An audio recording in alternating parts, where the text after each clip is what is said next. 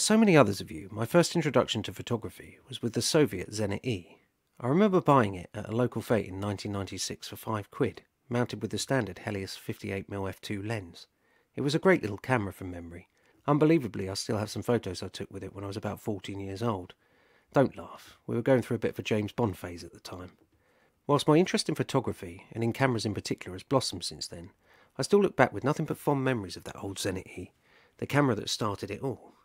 I can't remember exactly what happened to that little camera. It was probably replaced with something with a few more bells and whistles, and likely met its demise at the local tip.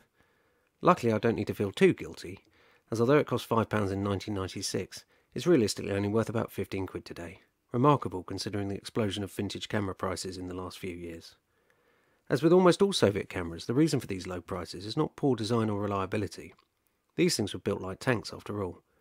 No, the only real reason is that the Soviets produced gazillions of them over the years, resulting in an oversaturation on the used market. Despite being an entry-level consumer-grade camera, the Zenit E has everything most people need to produce excellent images.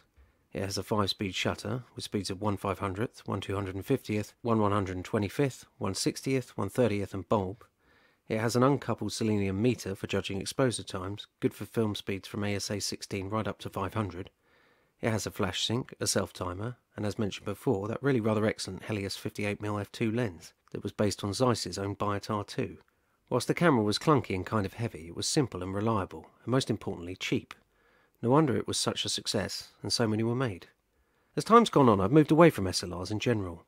I'm rather lazy, and the thought of having to trudge around with heavy unwieldy gear really doesn't appeal to me anymore. I much prefer the form factor of vintage rangefinder and viewfinder cameras. Yet the nostalgic memories of my time with that Zenit E have stuck with me, and though I've considered buying another one, I quickly remember why I moved away from SLRs in the first place. That was until something really quite spectacular came my way. For this is no ordinary Zenit E.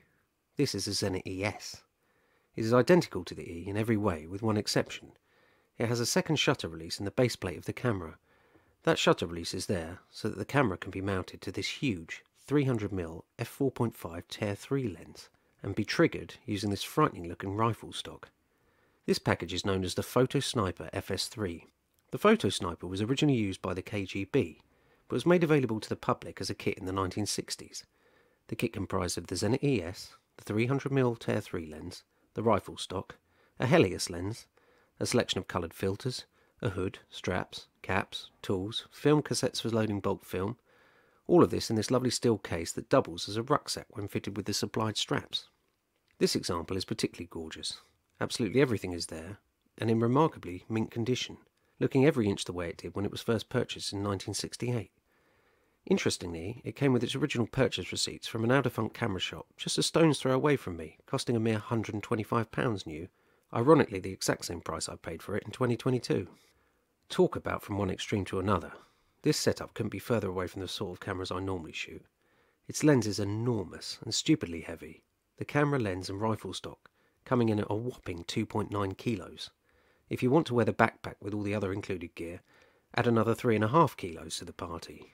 That's pretty insane when you compare it to my trusty pocketable Leica 3 at just 670 grams with lens. I'm almost exclusively a nifty 50 shooter, but do occasionally stray into the 70mm territory. Anything longer on a rangefinder just feels ridiculous, making the camera too front heavy and very difficult to accurately focus. So as well as satisfying my nostalgic desire to own a Zenit E, the Photosniper also provides me with a new option to get some serious reach into my photography, something that I've never had in my arsenal before. Arsenal being a rather appropriate word, with this thing looking more like it belongs in a weapons crate than it does in a camera bag. So how to test this thing? Well, rather fortunately it was my youngest daughter's 4th birthday a few days ago. The family planning a nice jaunt down to a local zoo to celebrate. What better way to put the Photosniper through its paces? I must admit the night before I ended up losing a bit of sleep thinking about the logistics of how this might work. Not only was there concern about the weight and the unwieldiness, but I had also read online that other Photosniper users had run into problems with Joe Public because of the gun-like appearance of the outfit. There was nowhere I was going to take all the extra equipment or the backpack, as the weight of the camera alone was already enough to worry me. The strap on the stock is of decent quality, but a little thin, so I attached the padded shoulder strap from my Billingham bag to hopefully prevent it from garrotting me. We arrived at the zoo, and I was generally crapping myself when I passed through the ticket kiosk, but in the end, nobody batted an eyelid. In fact, my concern was totally unfounded. Whilst the camera got a lot of attention during the day, it was all very positive, with people commenting on the unusual quirkiness of the setup, without collaring me for attempting to assassinate a meerkat. To begin with, I didn't know how to deal with the sheer bulk of the Photosniper. I was assuming I'd sling it over my shoulder when not shooting, and reach for it when I was. However, even with the strap fully extended, there wasn't enough slack to shoulder mount it and hold it to the eye when ready to shoot. The stock also ended up waving around behind me, which presented both a risk of damaging the camera and, more importantly, blinding some unsuspecting child who might run into it. In the end, the most comfortable solution was to hang it around the neck and support it with both arms in front of the body when not in use. That way, there was still just enough slack in the strap to bring it to my eye when ready. It wasn't too unwieldy, kept the stock in check so no one got hurt, and ended up looking and feeling a lot like I was on a UN peacekeeping mission in Kosovo. I must admit, that 300mm field of view took some getting used to. Whilst it was perfect for shooting small and mid-range subjects, it felt way too cramped for shooting the larger animals, even at some considerable distance. I also tried to grab a few more shots of the family, but found it to be pretty much impossible. You have to stand miles away and communicate with hand signals and shouting, not exactly low-key. So for wider subjects you'll need to find another solution, the obvious answer being the supplied Helios 50mm. Genuinely, the thought of carrying any more weight would be daunting to me, even if it was just that Helios or another small rangefinder. You've got the added weight, but also the risk of both cameras bashing together. About the only appealing solution I can think of would be another SLR, specifically the Pentax Auto 110, the smallest SLR I ever made. Not only is it genuinely pocketable, but it also only weighs 150 grams, almost half the weight of the Helios. Okay, you'd be shooting 110 film, which won't necessarily be everyone's bag, but for me would be more than ample for the occasional family snap when not using the telephoto.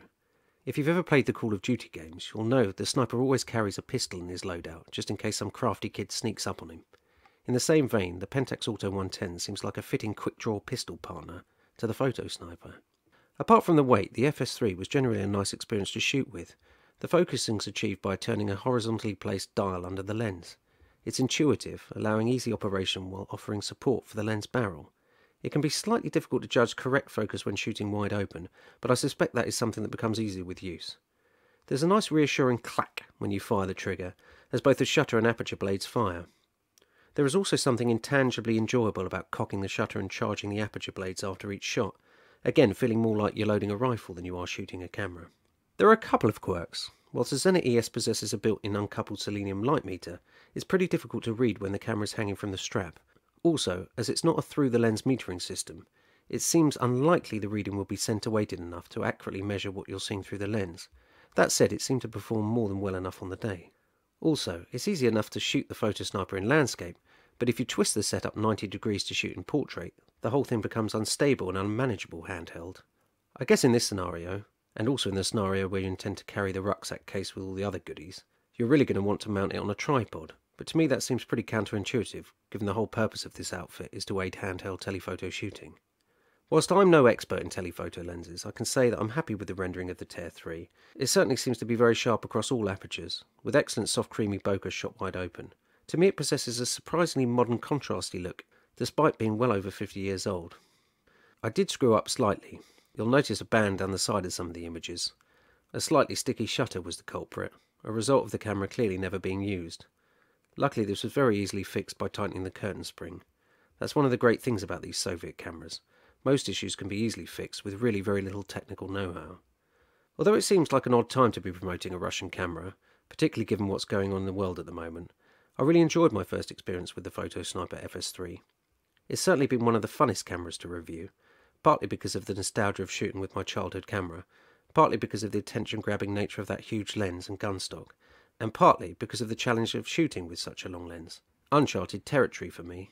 Just how much use it will get is another question, but I'm so pleased to have it in my collection. However, if you're thinking about pulling the trigger on one of these yourself, pun very much intended, just remember, it's been 3 days since I shot with it at the zoo, and my neck is still killing me.